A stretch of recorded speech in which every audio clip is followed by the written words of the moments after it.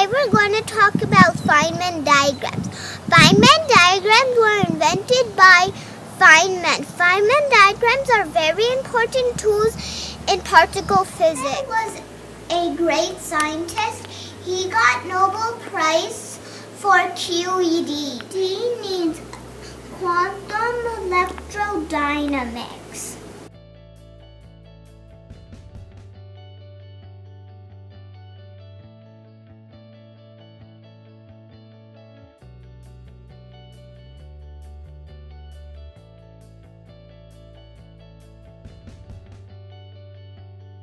These are called force carriers, and they're called bosons.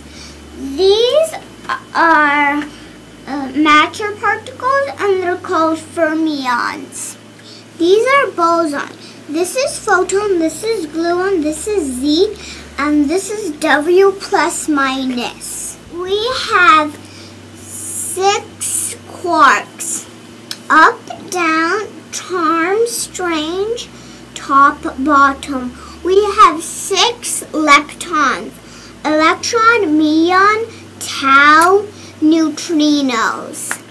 All these particles get mass by interacting with Higgs boson. Feynman diagrams explain how these particles interact with each other. In Feynman diagrams, time goes this way and space goes this way. Now we'll see electron-electron interaction. When 2 electrons go close, this electron emits photon and goes this direction. Other electron absorbs photon and goes this direction. That's how electrons ripple.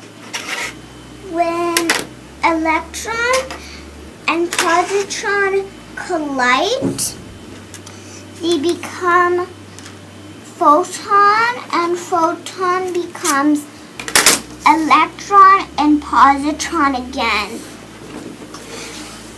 Einstein's E equal to mc squared.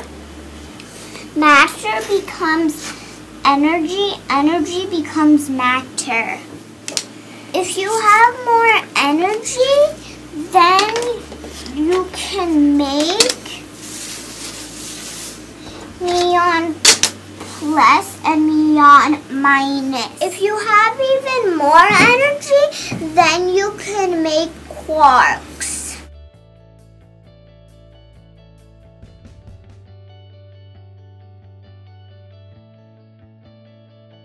Neutron becomes proton plus electron plus antineutrino. Neutron is made of up, down, down quarks.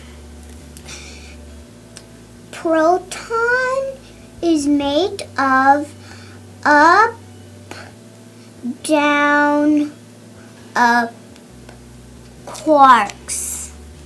This is neutron. Neutron becomes proton and W minus boson. W minus boson becomes electron. This is electron, and this is antineutrino.